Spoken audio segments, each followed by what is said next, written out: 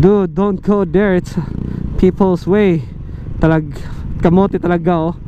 Gutom, gutom, gutom, gutom, gutom. Stop. Please subscribe. Please subscribe.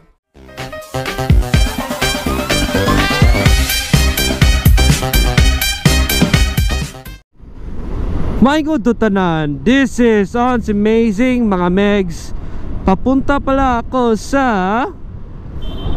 boadwalk Compostela, doon sa north, kasi may team building sa mga kasama ko sa trabaho. Kaya yun, pool lang siya, may dagat, pero base sa review, hindi na maganda yung dagat.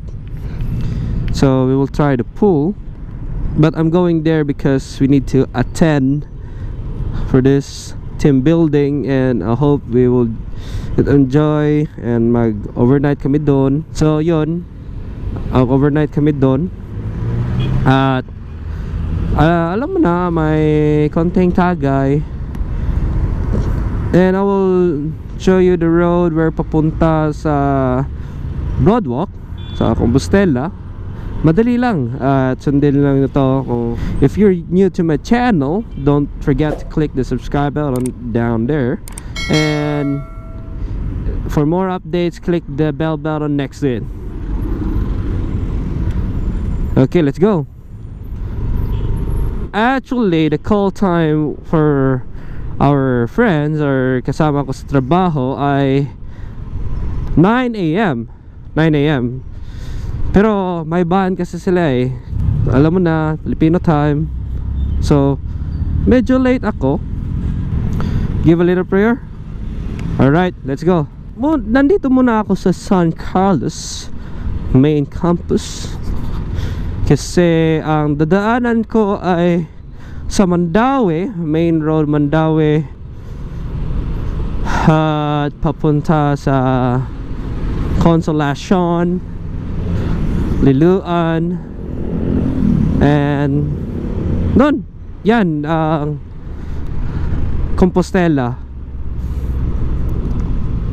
I'm so excited kasi lagi ako stress sa trabaho. Gusto ko din mag-relax, magtagay at maligo ng pool or dagat, kahit ano.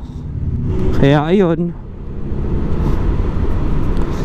So fudge, there's a big hole there, right there. So be careful. Yeah! Woo! May kasama pala ako, magmomotor din papunta doon, pero parang ang labo na eh, kaya ayun, nagsosolo lang ako. 47 to go. It's Christmas na, so don't forget sa gift sa iyong pamangkin, mga ninong-ninang, basi mong takas mo, tago na mo kung Pasko. You know the drills. Absent sa the fuck.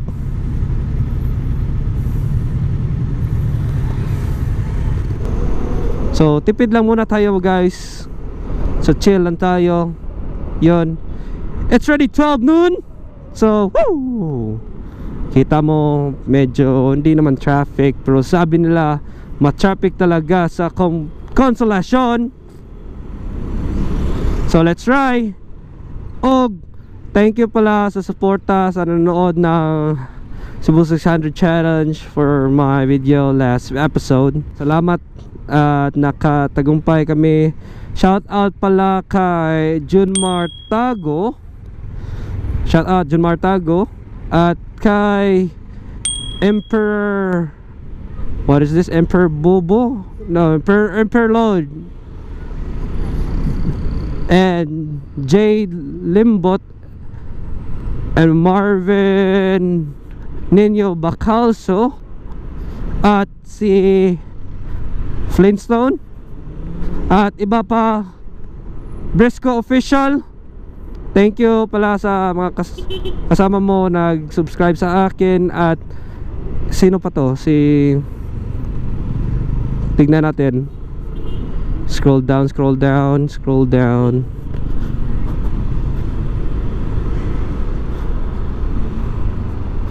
At sa mga new subscribers sa akin, salamat talaga sa suporta. Hindi ko na makita kung sino yung nagpa-shoutout. So ngayon, nandito ako sa Mabolo. Medyo matraffic talaga, pero still fine, life goes on even it is hot, or para siyang gulong nga umiikot. So life goes on, everything will just go in the flow, nothing to worry. So kapag minamalas ka naman, woo! Don't give up. Kasi ang buhay natin ay parang gulong na motorsiklo natin, umiikot-ikot lang. So pag minamalas ka, may swerte umaabot.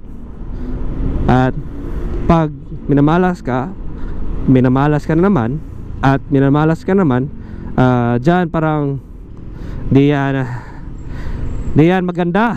I want to discuss for the finisher for this Cebu 600, that unclaimed jersey, finisher jersey, I meant to say. Yeah, makakuha dun sa Motol. At papunta ako dun, or di ako papunta dun, but mag-i-ano na ako Motol, or just that side right there, mag-right turn sa akin. So yeah, the official date to get the finisher jersey will be November 11. I can see the post right there. So kita mo, dito lang pala, dito Total Motors Oil. So dito ka dyan sa Motol, magkuha ng jersey jacket for the finisher for Cebu 600. Don't forget to bring the ID about the, you know, the how you complete the Cebu 600. That is what I meant to say, that kind of ID. It's okay if you lost it, as long you have a picture, a name on it, and a picture back to back.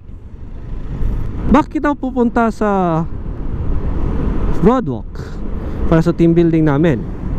Kasi it is a requirement to have a picture. And first of all, there's a lechon, you know, lechon baboy. Woo! Sarap talaga kumain na lechon kahit high blood ka, no? Pero it's fine, we have medicine. Pero hindi ako high blood, ha? Hindi ako high blood. Pero sa mga tao may high blood dyan, so hinahinay lang sa pagkaon, sa mga fatty foods or oily foods, kasi yan ang nakadudulot sa atin. So hinahinay lang sa pagkaon. Don't forget to eat healthy foods like veggies or fruits, and most of all, exercise. Agi ko gamay, ha. Thank you. But it is a heavy traffic, you know. So yun ang nakahirap dito.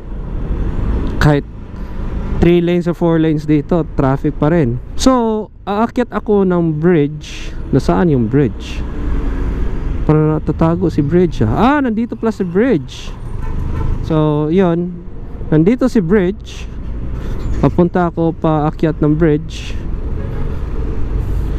And let's go. Ito, bridge. Shortcut tayo kasi ang traffic done. Sa my consolation, I'm not sure if traffic, but they usually say it will be a heavy traffic as usual. Traffic dun. Kita mo? Akala ko safe na ako, pero hindi pala. Para talaga ang traffic papunta sa Consolacion. Dude, don't go there, it's people's way. Kamote talaga, oh. Sana mahuhuli ka. Ito din, oh. Hahay, dami na nila. Please don't follow them. Shout out pala kay Junmar Tago and John Juan Baron.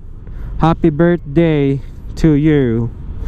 Ngayon, lampas ko na Mandaue.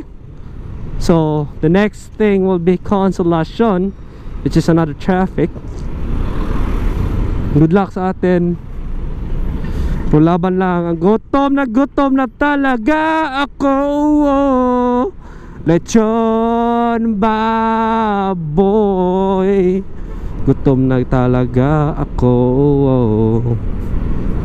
Municipality of Consolacion. Now this is Consolacion, so slow down. Do not go fast mode. Sakit ng likod ko at yung my butt hurts, you know. Butt hurts. Woo! I'm not sure how many kilometers I will be there. So give it 20 kilometers na lang. Abot tayo sa Compostela or sa destination natin. As far as I know, the check-in time is 2 p.m. I'm not sure if naaabot na ba sila. It's already 17 kilometers. Natakbo ko at it's already 1:02 the afternoon. Sup mga megs? Church here in Luluan. Parang ito na yung ito yung sinasabi ko. Pag na abot ka dito, that is a big church. Look at it. Look at it. The big church, you know. The big church. Buti lang hindi ako dadaan sa Tayon kasi walang access road doon. Alive, you know. Just a little bit. Just a little bit. And see the road so straight, but after that it will be traffic again. My tummy is hurting like woo! Gutom. Welcome to Compostela. So malapit na tayo, so ride safe lang kay malapit na talaga ang destination natin. Naman nawala ko. Oh shit, here we go again. Ayo, pwede mo tana? Asang boardwalk? Unahan ra gamay? Layo-layo pa? Dire lang? Dire? Sige, salamat kayo. Proud to be some of the sun staying in the sun. Fire! Fire! Oh, yo, oh. Fire! Was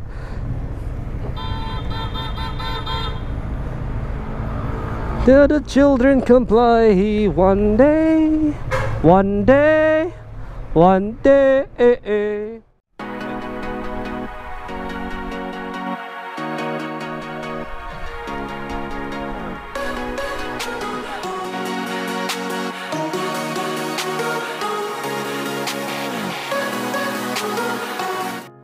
Nado ko yung amigo nga natulog karon sa kwarto nga naka-helmet. Ato taraon ron karon sa atong kwarto. Namatay. Namatay daw. Balita daw ako. Okay, yata bihag ang amigo. Pagod ka na pero helmet na siya. Safety first ba? Muna isakto nga ride safe mga amigo. Agent ko labi. Titana or titanium day. Mag-helmet. Di lang ikaw sa nakitabo. Okay, ride safe bra, ride safe. Okay, Helmet, okay na. Safety first.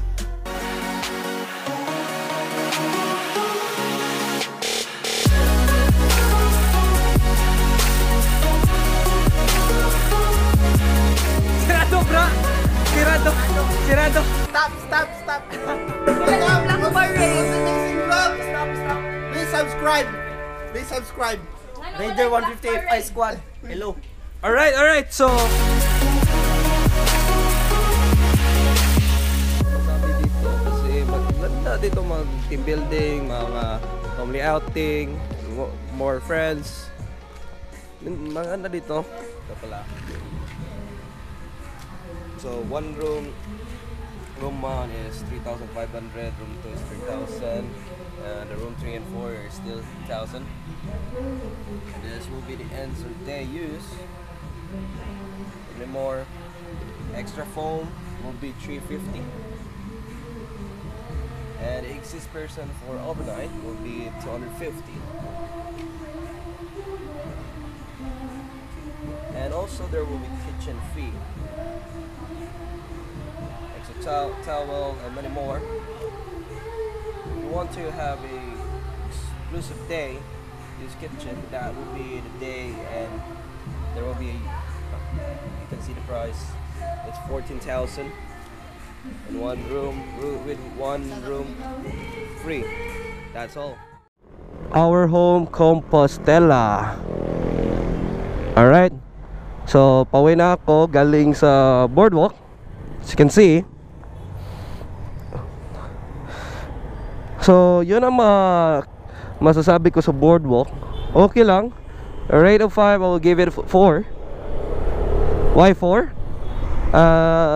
The rooms are fine, the expenses are fine, but what I can say is the dagat and pool is not that very clean, but it's fine. Kapag nalasing ka na, wala kang pake. So salamat kita nan mga megs sa nitanaw sa akong sa video padong sa boardwalk or unsa ang boardwalk. Salamat kayo. Cheers everyone. Bye bye.